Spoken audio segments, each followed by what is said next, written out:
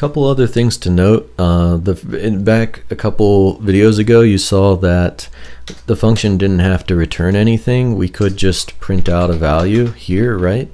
And then call the function up here, and that worked. The other thing is our function doesn't have to take in any arguments. And with this, so our initial function was say hi, if you remember, and it looked like this. And we just did fmt.print ln. This should look like a nice friend now, like an old friend. Print ln hello Frank, like this. And up here, if we just get rid of all this crazy stuff, we just simply called say hi up here. Say hi, like that, with parentheses. It didn't have to take in anything and it didn't have to return anything. We just called it up here and it ran the line in here which returned hello Frank, like this. Yep. Now, and we've talked about functions being able to take in things, and we could also say let's take in num1, and we're going to change this back to add for now, just like this. Num1, num2 int. It doesn't have to return anything. We could just print here num1 plus num2.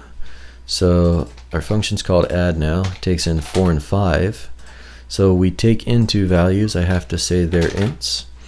And we're not returning anything. We're just printing the num1 plus num2. So if I run this, you'll see we get 9. We just call it here with its two parameters.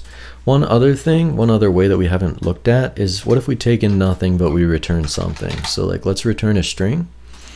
And we'll call this function now get string, like this.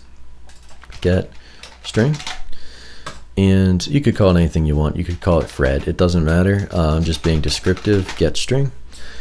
And it takes in nothing, but it returns a string. So let's return the value hello. Let's return hello Frank. So get string doesn't take in anything, so we can't pass it anything, but it does return something. So let's get a result out, and this doesn't have to be called result every time. Let's make it called greeting in this example. So greeting equals get string. Get string, we call it, we return from it a string called hello Frank, which gets assigned to greeting, and then we print it, print ln greeting, like this. Now if we run it, we should get hello Frank down here.